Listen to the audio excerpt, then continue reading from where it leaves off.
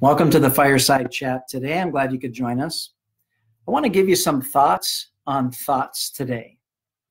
Are you spending extra time with your thought life lately?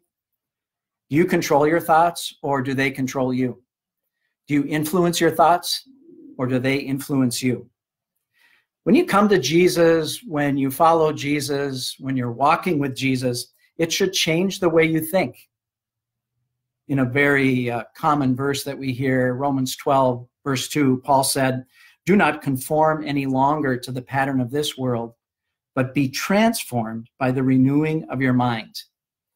Another translation says, "Be transformed by changing the way you think." It's a process. It's changing. Have you stepped into the process? Are you staying in the process? Are you growing in the process?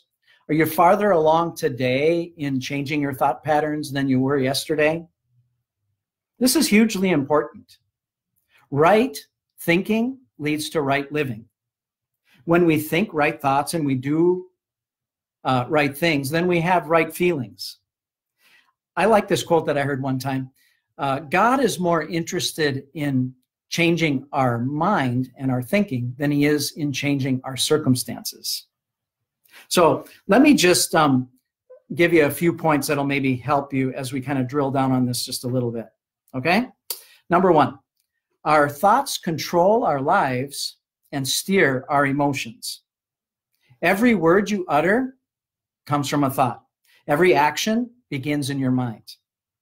Your belief system is formed by thought patterns that develop as we think about and process what we hear and experience. Beliefs shape your life, even when they're not true. When you think things like, "I'm worthless," or "I'm ugly," or "I'm clumsy," or "God doesn't love me," or "God doesn't hear me when I pray to him," or "God's not going to take care of me." Or you think thoughts like, "My marriage is doomed," or "I'm such a failure as a mom or as a dad," or "My friends just don't care about me." You know, we act on false information. Doesn't have to be true. If you believe it, it's going to shape your life. Proverbs 4:23 in the New Century Version says, "Be careful what you think, because your thoughts run your life." Here's the next point. Our mind is the battleground for sin. The battle, as it relates to sin, is won or lost first in your thought life. Think of it. Pride, lust, bitterness, anger, fear, hatred, worry, resentment. You know, temptation really happens in our mind. James said in James 1, starting in verse 13, he said, "When you're tempted, no one should say, 'God is tempting me,' for God cannot be tempted by evil, nor does he tempt anyone. But each one is tempted when, by his own evil desire," what's happening inside, "he's dragged away and enticed.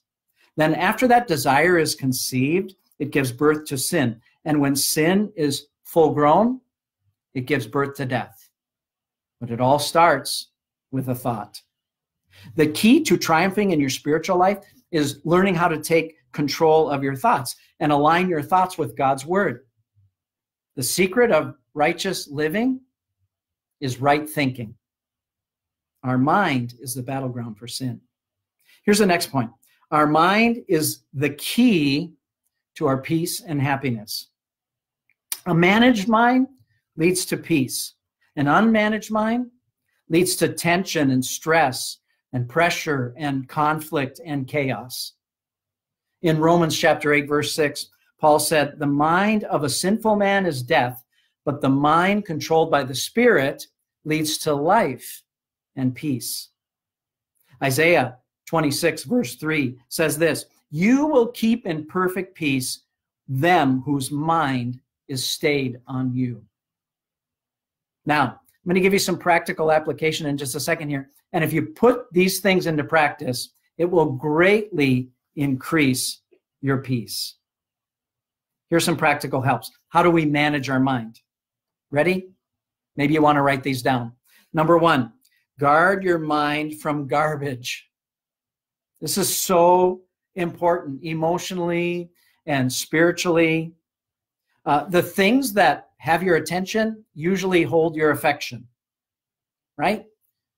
Let me give you an example, and I don't want you to like beat yourself up or feel bad, but a lot of people can remember lines to a movie or their favorite show, but they can't name 4 of the 10 commandments. They maybe can quote words from their favorite secular song, but they can't quote any words from a sacred song. The things that hold your attention usually hold your affections. And if there's bad things that we know aren't honoring God that we allow into our minds, we need to learn to keep them out, to guard ourselves from those things. But then also it's important to learn about what we put into our minds. And that's the next point. Feed your mind with truth. Psalm 119 verse 97 says, "Oh, how I love your law. I meditate on it all day long."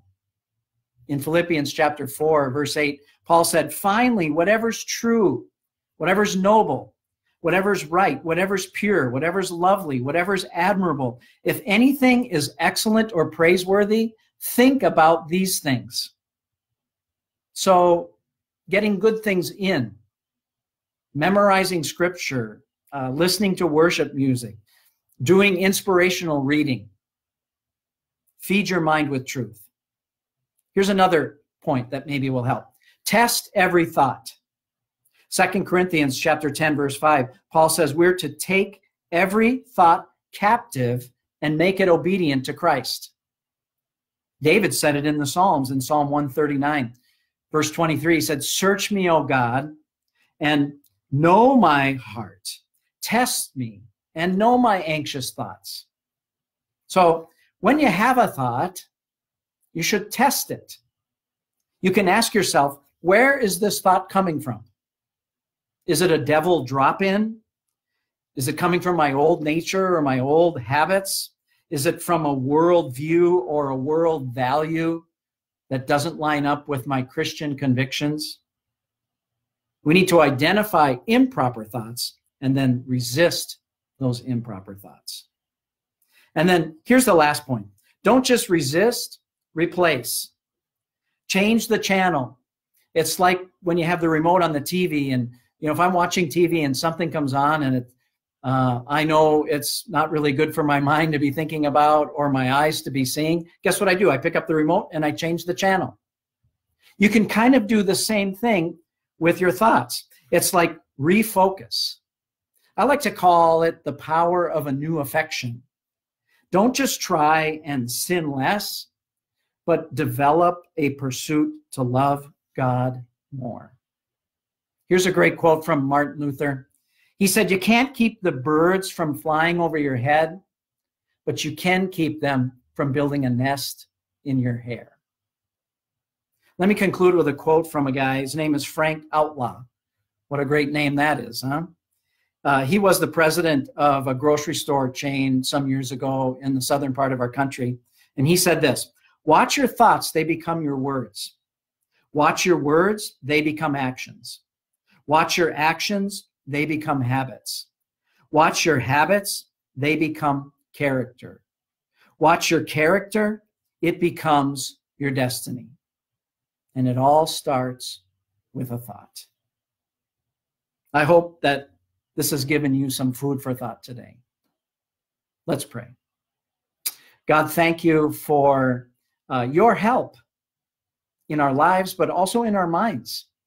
And God, I want to reach out to you today for myself and on behalf of those that would be listening, that you would help us, God, to guard our thoughts and guide our thoughts in such a way that they're pleasing to you, that they're helpful to our spiritual development, God, that they lead to right thinking and right actions and right conclusions.